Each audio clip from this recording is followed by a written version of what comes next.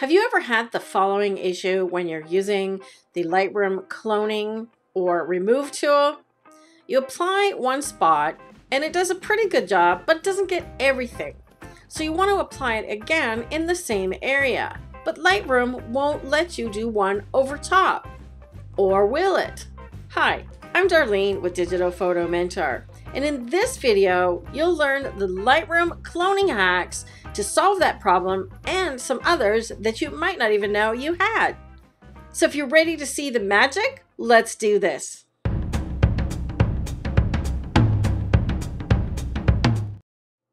I've already done some basic edits to this stock image, but I want to remove this sign on the bed. So I'm going to open the Remove tool. You can do that by clicking here or pressing Q on your keyboard. I'm going to use Remove, Non-Generative AI, and Non-Subject Aware. So I'm leaving those unchecked. Then I'm just going to make sure that I get the whole area that I want removed. Then let's see what Lightroom fills in. I had to hit refresh here a few times to get this result, which is pretty good considering I haven't used the generative AI. But now I want to fix this area here at the bottom of the pillow. But you'll notice that if I try and click here, I can't add a second cloning spot. So how do we get around that? Well, there's actually two ways that we can hack this problem. The first way is to simply close the tool, open it again, and now that the spot that I applied the first time isn't selected or highlighted, I can resize my spot and paint over the new area that I want to remove. That looks pretty decent. Now I can do the same here. Let me click over this area and redo that spot. I'm happy with that. Let's take a look at another way to solve the problem. I'm just going to move over here and I'm going to attempt to erase this whole bin with the glasses in it. So I'm just going to paint over the whole thing, including this sign and the book at the bottom. Make sure you don't miss any areas like that. Get the whole thing, and then let's see what Lightroom comes up with. As you can see, it's a bit of a mess. So for this type of removal, we're going to have to use the generative AI. Simply check it off, and Lightroom will generate some options for us. Well, that's interesting. It's put a pamphlet or something on the table. Number 2 is pretty good, as is number 3. But let's say this was the best version that we got. Now I want to go over this area again. But as you can see, I can't paint in this area again with a new spot. We have to deselect this one. There isn't an easy way to do that other than closing the tool. But there's another little hack. Let me show you a trick. I'm just going to draw over here, and then once it's done, I'm going to move it over the spot I want. You'll notice that I painted in approximately the same size. And now we just have something that looks like a shadow, which is not too bad.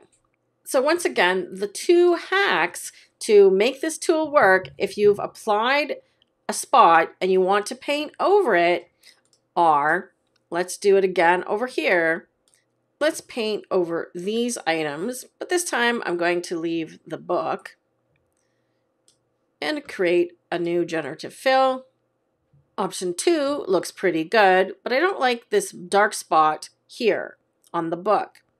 So to solve it, remember our two options are close the tool and reopen it. Now I can choose non-generative AI and just paint a small area and get rid of the dark spot. Remember, if you need to paint over the same area again, you can paint next to it and then move it over as well, like this. So your two options or hacks for this cloning tool problem to get them to overlap are close the tool and reopen it, or paint next to where you want the second one and then just move it over a little bit. And if you have multiple cloning tool spots on your image like this, you can actually just select a different one and then you can paint over the other area, like so. If you like this tip so far and would like to have more extensive Lightroom learning, check out Lightroom for Photographers, the complete course. available on our website. There's a link in the description area below for you. You get over 15 hours of video tutorials, my raw files so that you can follow along with all of the lessons, and several other bonuses including overlays, presets, and more. And now let's get back to the tutorial. Remember I mentioned earlier that there were other problems that you could solve with the cloning or remove tool? Let's take a look. This is one of the raw files that comes with the Lightroom course. I've already done some basic editing to boost the contrast. But now I want to tone down some of the areas at the bottom, some of these rocks here. Let me zoom in and take a closer look. I don't want to get rid of them completely, but I just want to darken them so that they're not so prominent. An easy way to do that is using the remove tool. So open the clone or remove tool, and I like to use the healing option set to about 50% opacity. Then paint over the area you want to darken and make sure that it's choosing an area nearby that is indeed darker. See what that's doing? I can do the same here and here and so on. So just quickly selecting all of these spots, you'll notice I can darken the rocks without removing them. Let me zoom out and take a look at a larger area.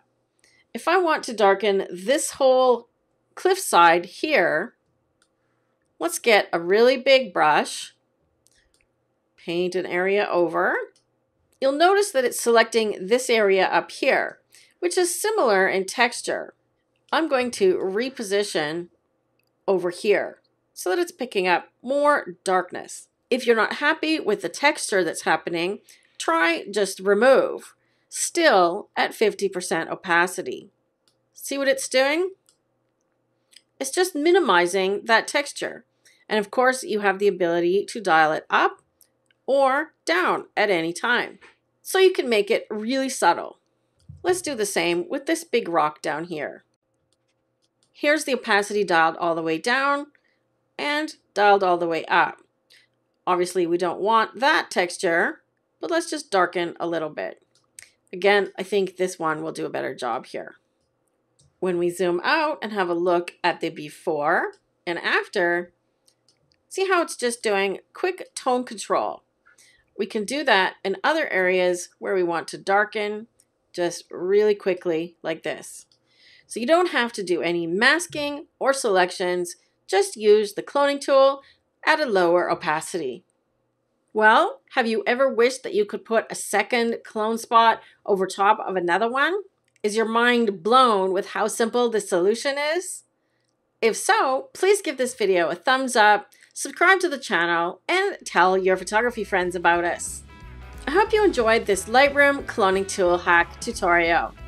If you'd like to watch another video here on YouTube, click one on the screen now. Until next time, keep practicing your photo editing and remember to have fun.